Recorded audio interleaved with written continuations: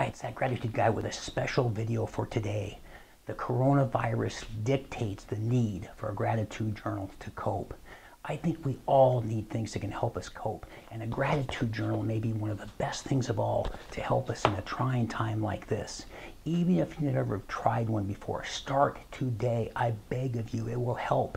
And it'll help the quality of helping you with your stress, your trials and tribulations with all this pandemic that's going on. Let me quickly tell you about this gratitude journal. And again, you can use whatever one you want. Get a spiral notebook. This is one that I use, the Brooker's Daily Gratitude Journal. But really, desperate times call for desperate measures.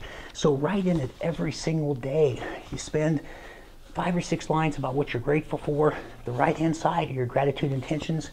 That's what you're going to be grateful for when it hasn't even happened yet. The subconscious mind cannot distinguish between what happens and what it thinks has happened. So I'm already writing, I'm grateful for this to be over soon.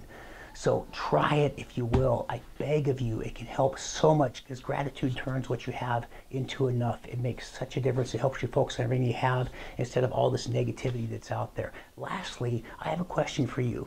What is your best coping mechanism to deal with the coronavirus pandemic? Please put your answer in the video in the comments, and I'd love to see it. I'll do another video in a couple of days and we'll talk about some of the answers, but I'd love to know your best coping mechanism in dealing with the coronavirus pandemic.